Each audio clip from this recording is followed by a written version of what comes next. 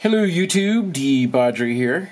I've already partly taken this apart because, well, you don't need to see me take screws out. So this is a Dualtron mini motor throttle. They normally have that little hook coming out here, which I've already carved off, and I'll show that in a minute. You know, and here's your 3 buttons you have and your LCD and stuff. So on the underside you have 3 screws here and 1 here that you take out, and then this back cover comes right off. And you are, whoops, that should have stayed here, because that would have been, if this was actually assembled, this would have been retained right there.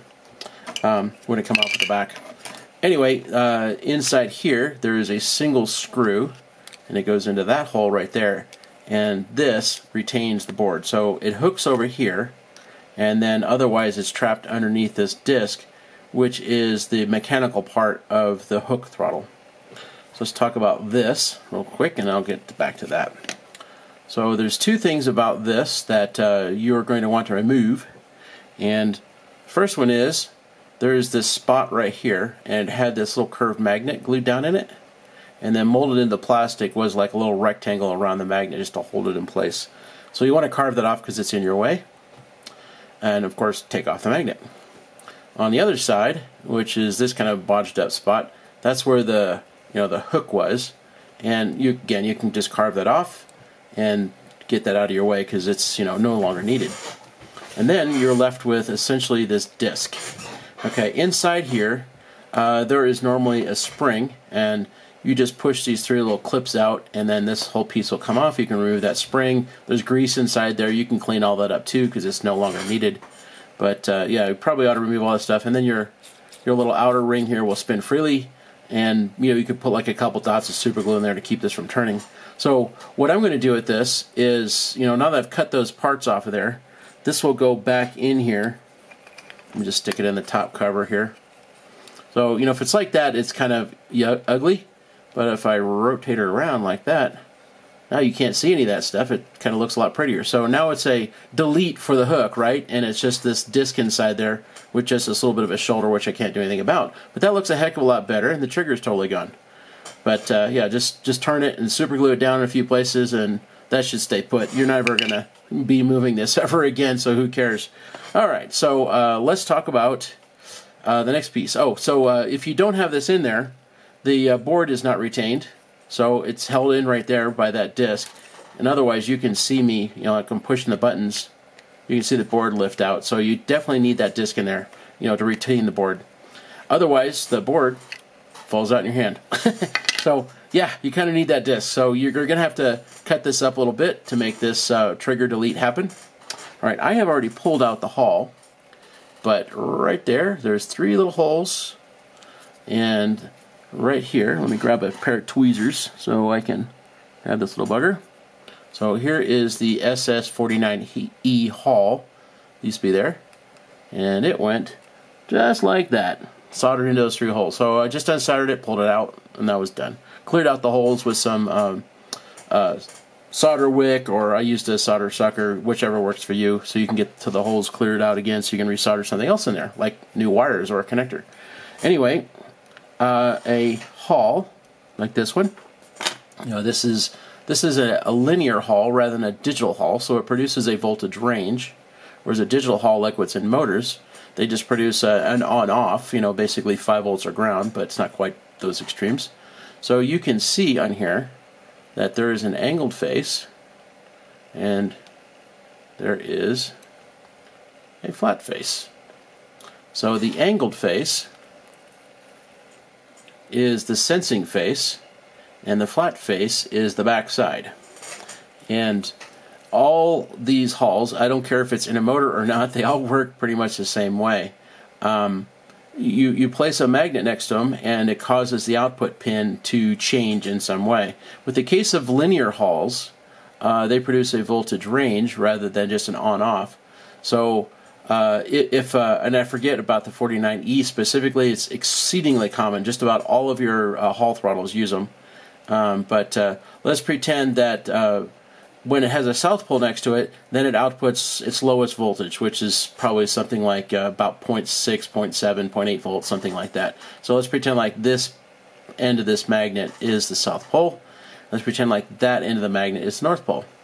So right here, it's going to pull the Hall down to, like I said, about like 0.6 volts, 0.7 volts. About in the middle, the north and the south faces of the magnet are balancing out, so then it's going to put out about its median voltage, which is about 2.4, 2.5 volts, something like that.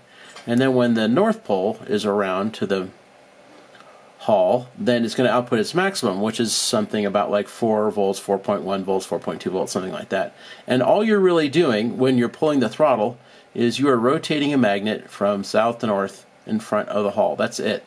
And then the output leg on the Hall changes its voltage based on the position of the magnet. This is literally the two key components in every Hall throttle on the planet.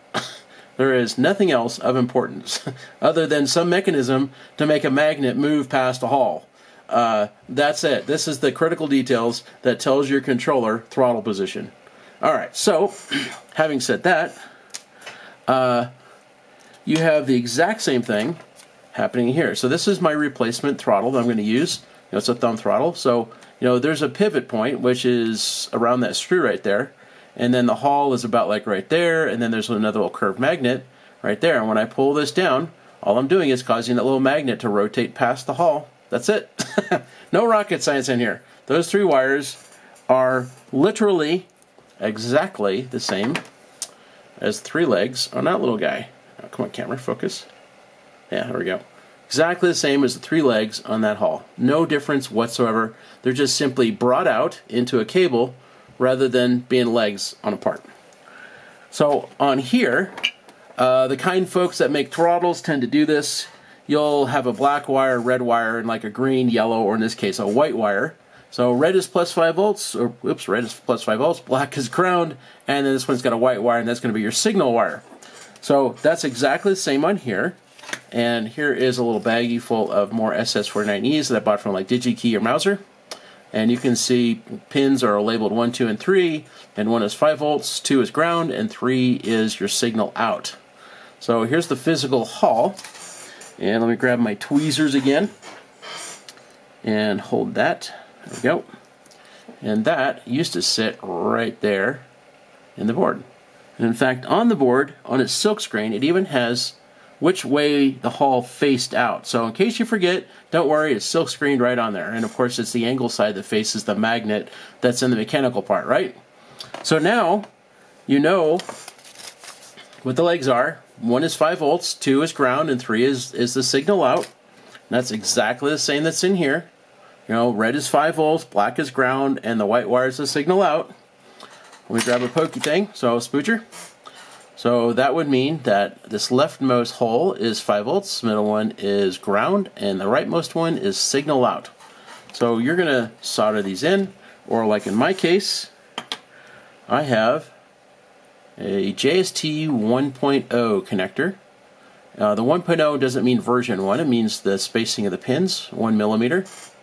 So a little tiny bugger, but this is exactly, probably can't show this because, nobody can really see this because it's really tiny, right?